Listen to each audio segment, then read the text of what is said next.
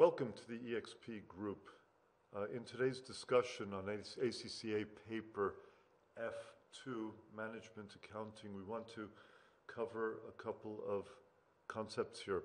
One is the job and batch costing.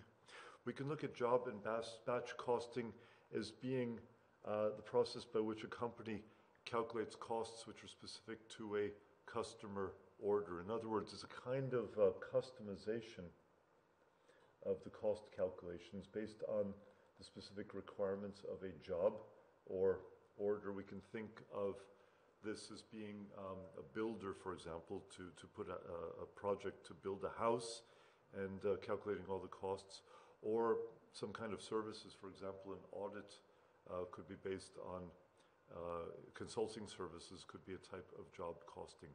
Batch costing is similar in the sense that we are specifically identifying batches and giving them numbers and tracking the costs per batch.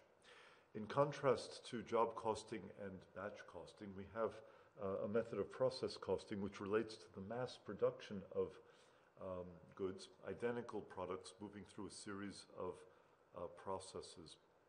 The average cost per unit, therefore, becomes a question of accumulating and averaging total cost of input.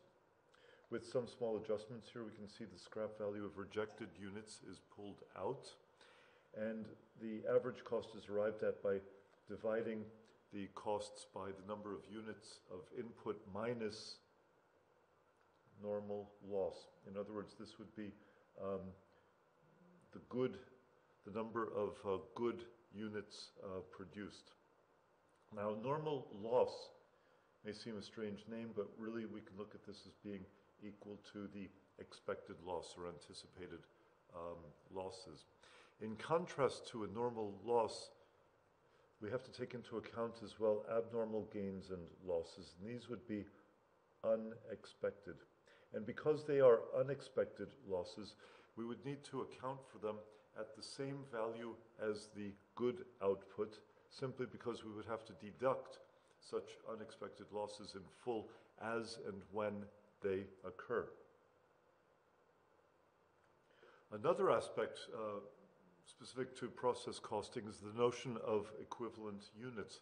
This refers to output to goods which are partly completed. So during or at the end of a stage of production, or at the end of a period, better said, if we have work in progress, instead of reporting according to number of units or number of items that we are partially completing, we're expressing the partially completed items in dollar value terms.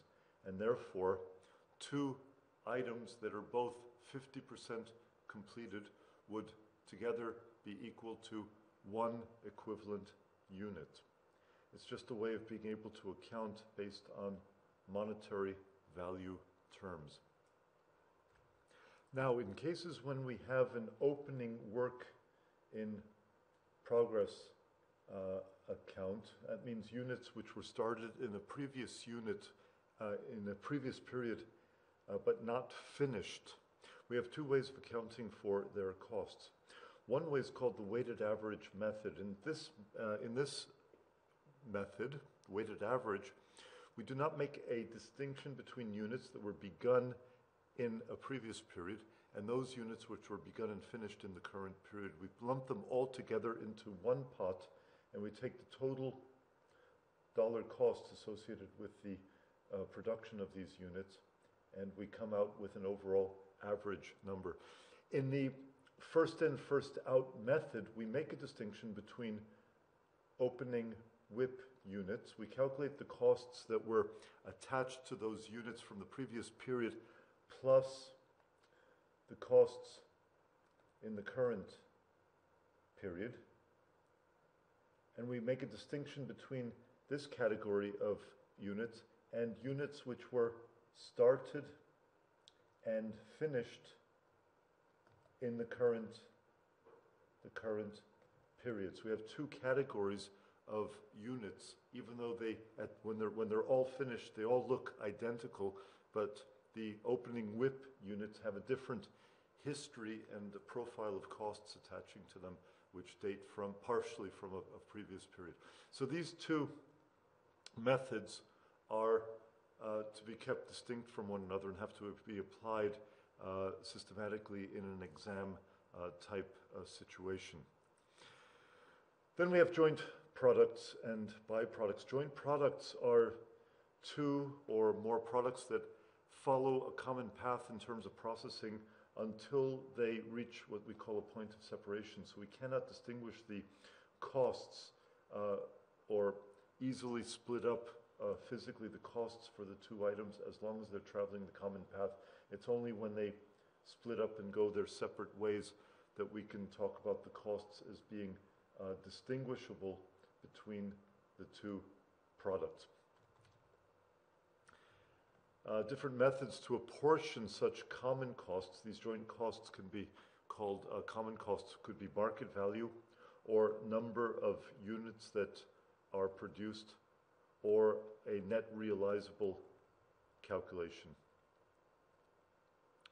Byproducts, by definition, are not are incidental products, and therefore the revenues which they generate are going to be modest or small, not significant in comparison to overall revenues, and B, the revenues generated from selling byproducts, if it's possible to recover some kind of value from them, will be used to reduce production costs. That's the way in which revenues from byproducts are treated from an overall cost perspective.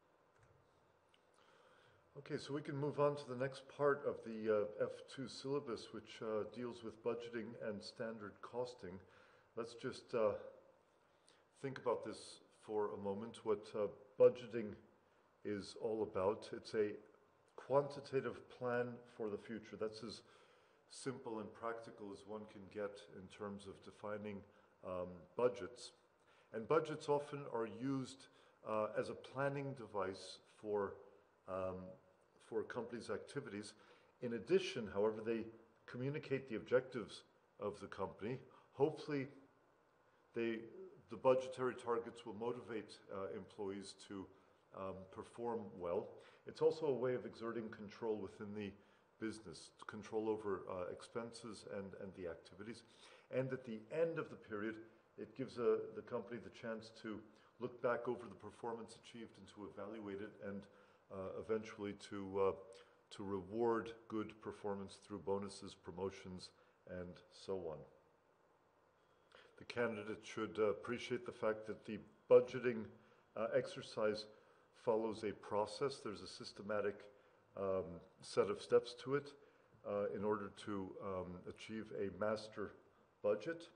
This consists of putting together a series of subsidiary budgets relating to sales, production, inventory, and so on, cost of sales, direct materials, practically everything that one would expect to see in financial statements and in the profit and loss account are going to be budgeted for. The financial budget sequence involves capital budgeting. This is for capital expenditures, long-term spending, cash budget. This is cash flows. And then finally putting together pro forma balance sheet and statement of cash flows for the business. Here's a list of typical operating budgets that the candidate should be aware of. And exam questions will relate to putting together, based on numbers provided, specific operating budgets. The principal budget factor refers to any major external factors which will impinge on or limit a business's ability to reach a certain volume of activity. So this is actually a big picture constraint which acts on the business and serves as a starting assumption in the budgeting process. In other words, there has to be a common view as to what the objectives and what is to be attained by the business as a whole before the various operating budgets can be put together to add up to one consistent and coherent whole. Next time we will discuss fixed and flexible budgets with a numerical example.